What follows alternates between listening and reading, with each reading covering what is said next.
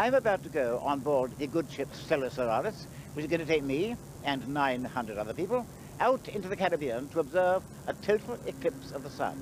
I'll tell you more about it when we're at sea. An eclipse of the sun occurs when the moon passes in front of the sun and blocks it out for a few minutes. The trouble is, you've got to be in just the right place at just the right time, but the track of totality is very narrow. During totality, you can see the sun's atmosphere. This is a picture I took at the eclipse in Mexico of 1991. It's not only a marvelous sight, but you can make observations that can't be carried out properly at any other time. This time, the eclipse begins in the Pacific and crosses land only briefly before crossing into the Atlantic. In Britain, we've got to wait until next year.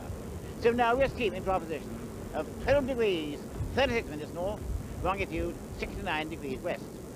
The expedition has been organised by Ted Pettis. Ted, what gave you the idea of observing eclipses from the sea? Well, Patrick, I saw my first eclipse in 1963, and I just got hooked. In 1970, there was a total eclipse visible in the eastern part of the United States, and among other places, a place called Eclipse, Virginia. And I thought, how wonderful to go to Eclipse, Virginia to see totality. And I went, along with my sister, Marcy Sigler, to the city fathers of Eclipse, Virginia, and we talked them into doing a festival. Well, a few months before the eclipse, they reneged on us because they thought that we would bring all kinds of hippies and beer drinkers, and they remembered Woodstock very, very vividly, and they canceled on us. And on my way home, I was very dejected and decided that I should look at something more serious. And when I looked at the 1972 eclipse, I saw it was mainly visible over water. And on land, it was very, very limited. The cloud conditions were very severe, and I thought, why not go to a shipping company and get a ship and go out? And that's how the whole concept was born. What would you say are the main advantages of observing eclipses from ships? Well, the main advantage is that we have the maneuverability. A ship we can just pick up and go very, very quickly, and with today's space-age technology, weather information. Everyone's here to watch the eclipse. How are you going to cope with 900 people on deck all at the same time? Well, what we do on Eclipse Day, we're going to take off all the chairs, pick up the lounge chairs, give everybody plenty of room. I think the camaraderie, the eclipse itself will bring people together into one big family, waiting for the eclipse and then the big celebration and the raising of the flag afterwards. Are you satisfied that all the passengers are well prepared? We've sent them a great deal of literature ahead of time, and we've prepared a great deal of information for them on board, and we've put together a wonderful assembly of experts like yourself, and I think that they're probably the best prepared passengers in the world. In the sky at night. So here's the grand tour of the universe with Patrick Moore. Nowadays, we know how eclipses occur because we know how the sun, the earth, and the moon move. The ancients didn't. I mean, for example, the Chinese were inclined to think that the eclipsed sun was being attacked by a hungry dragon. And the only thing to do was to scream and shout and bang gongs and beat drums and make as much noise as possible to scare the brute away. And of course, it always worked. I have to say, Chinese drawings of eclipses were somewhat extravagant. In the last century, it was widely believed that a small planet, Vulcan, moved around the sun closer in than Mercury. And at the eclipse of 1878, the American astronomer, Watson, believed he'd actually seen it, but alas, all he saw was an ordinary star. And then, there was the eclipse of 1882. There appeared a bright comet near the sun, never seen before and never seen again. Much more recently, in the Second World War, a French party managed to slip through to the Pacific to see a total eclipse, but unfortunately made a slight mistake and went to the wrong island and missed totality. So, what to look out for? The diamond ring, then the prominences, masses of red, glowing gas rising from the sun's surface, and of course the corona, the sun's atmosphere, streaming out in all directions, a most marvelous sight. Photograph it by all means, but do remember, never look direct at the sun through any optical appliance unless it's completely eclipsed. That also applies to an SLR camera. At other times, either use a proper filter or else project the sun as I'm doing here. And above all, please, don't use flash.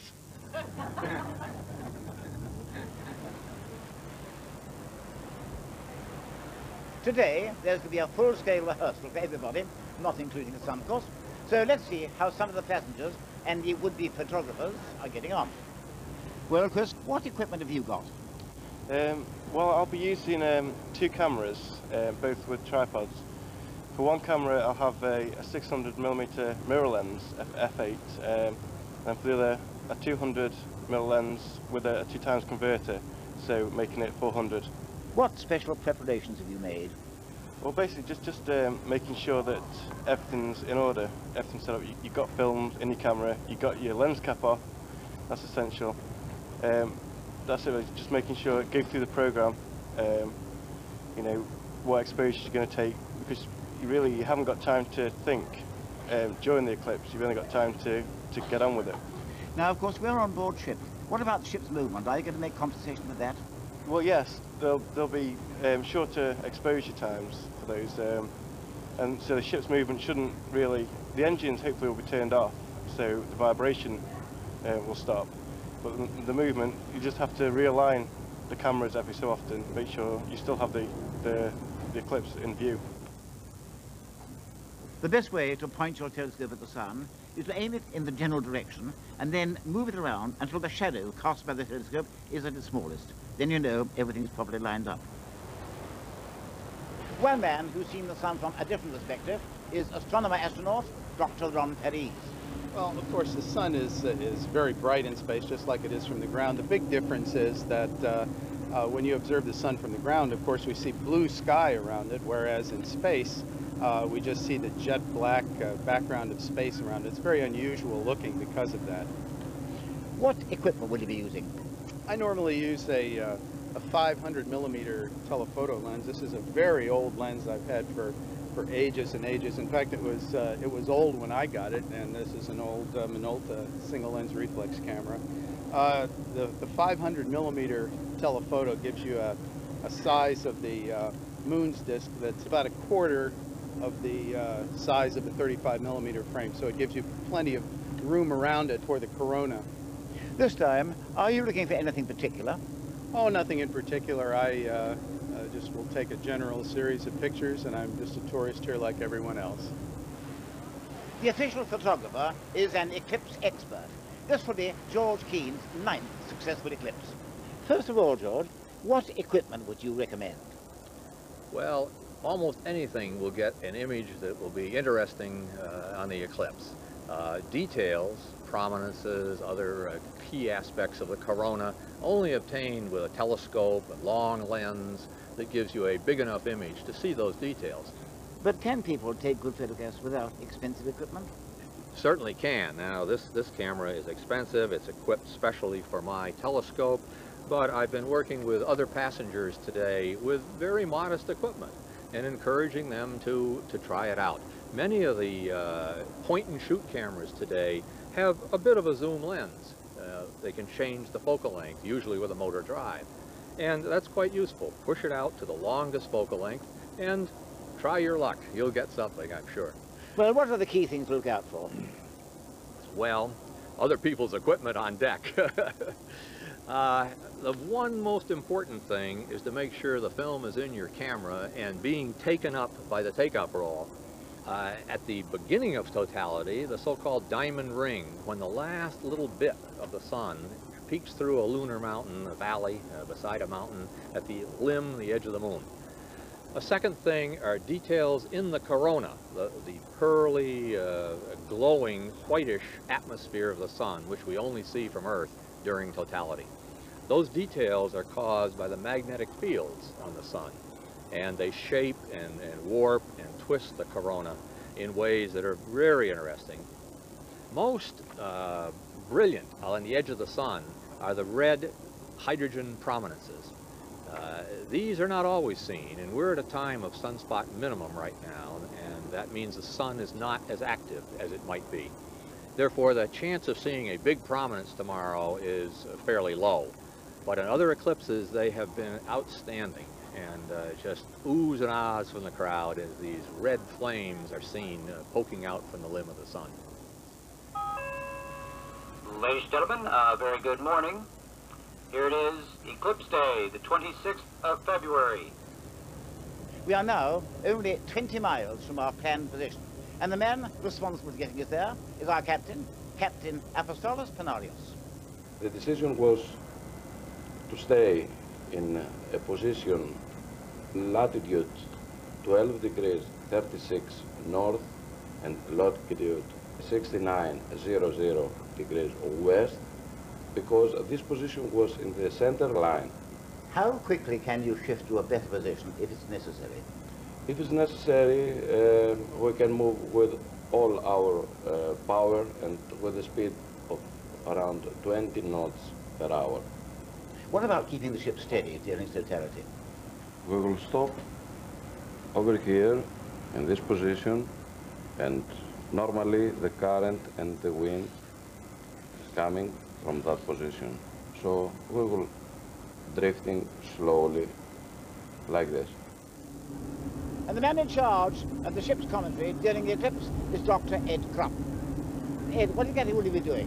During the eclipse, I think I'm responsible for keeping people on time, to warn them when it begins, when it's getting close to ending, and when it's over. This is so they look carefully and correctly with the right equipment at the right time. Have you got any special tips for people?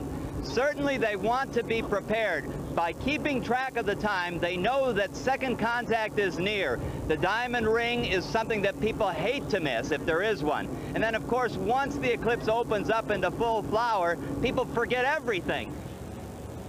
Of the many experts on board, one of the most important is our weather expert, Dr. Ed Brooks, and he's just received the latest satellite pictures.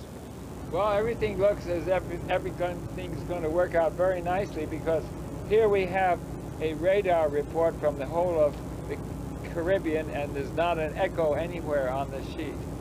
So you think we're going to have clear skies? It looks like it. Where are we now? We are coming toward these two islands where we'll be stationed, either Curacao or Aruba, and we'll be somewhere in that vicinity. We have a trade wind situation here with high pressure to the north and fair weather, usually with divergent airflow, so that there's very limited amount of any clouds of any consequence.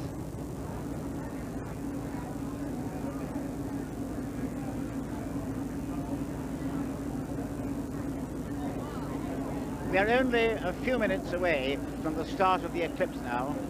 First of all, we'll see the partial phase as the moon creeps across the sun. Then the sky will darken. The moon's shadow will race towards us across the ocean. We'll see the flash of the diamond ring, and then the prominences and the corona. Totality will seem to race by. Only 3 minutes, 43 seconds. Then the diamond ring will flash out again, the sun will reappear, the corona will fade, and the light will come sliding back, and the glory of the eclipse will be over. First contact. You can just see the edge of the moon starting to creep onto the solar disk at about 4 o'clock in the clock face.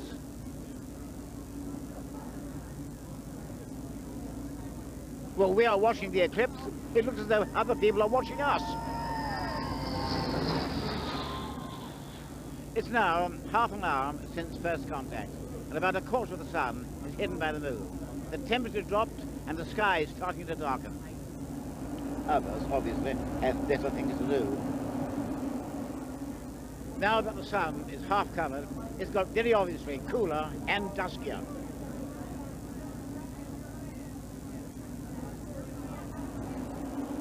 I think this part is starting rather early. The light is fading fast. The totality is nearly on us. Any moment you see the moon's shadow rushing across the sea. Approximate 5 seconds. Approximate 5 seconds. The sunlight coming through a valley on the moon's rim. The diamond ring. And totality is upon us. Now, and only now, it is safe to look direct through a telescope or binoculars. Wow! One lovely red prominence, almost at the top of the sun, is seen from here. Prominences are huge columns of red hydrogen gas rising from the solar surface. There's one beautiful specimen there. You can notice that the image is shifting around slightly. That's because we're observing it from a moving ship deck. Glasses off. The corona spreading out from the eclipsed sun.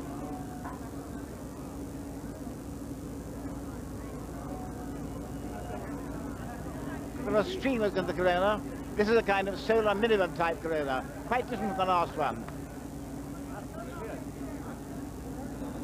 you can see the structure in the corona, the coronal streamers.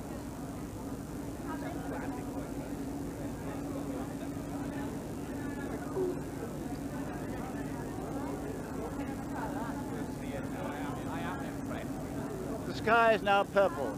This is an eerie sight. Everything's gone quiet in nature.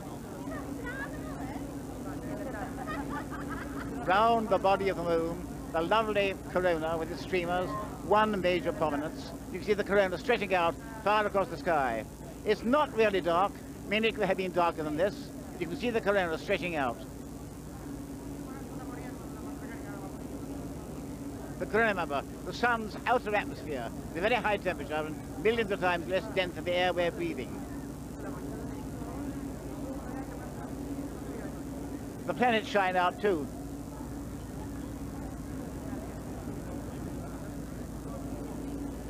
At the sun's poles, you can see the coronal streamers coming out.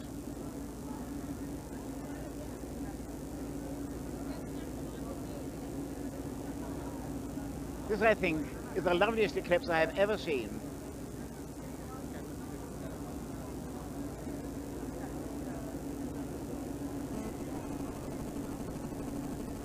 No words can describe the beauty of this scene.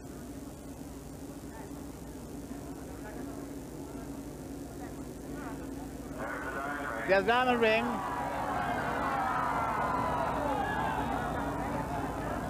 The corona fades from view. The moon shadow rushes away across the ocean.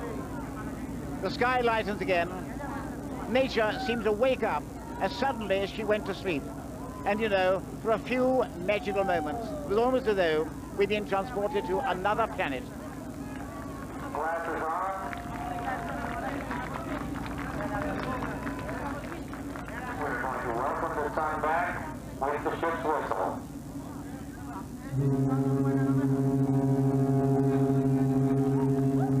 I can't believe it. It was really wonderful. I mean, everything, you know, went dark and everybody cheered, and it was the most magnificent thing I've seen. It's absolutely fantastic, yeah. You know, I'm just really glad to have actually seen some of my own eyes as well. Oh, it was spectacular. This is the first one I've ever seen, and I'm just glad I came. Absolutely awesome. Amazing. Amazing, totally. Words could not describe. It's got to be the most amazing experience. It's awesome, really. Fantastic. I don't know what else I could hope for, except maybe twice as long. It's magic. After that marvellous eclipse, the celebration party is in full swing. Sadly, this eclipse wasn't seen from Britain. But next year, on the 11th of August, 1999, the only one seen from the West Country. The track of totality crosses Cornwall, Devon, then Albany, then off into Europe. And the length of totality will be 2 minutes, 6 seconds. And the whole of Britain will see a partial eclipse. So for the next totality in Britain, we've got to wait for another 90 years. And you know, eclipses are wonderful to watch. And this was undoubtedly the loveliest totality that I have ever seen.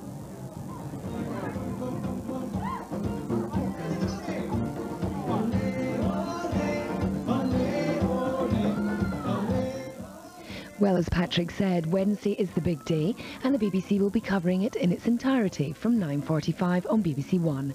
Back to this morning here on BBC Two, UFO, The Man Who Came Back, is next.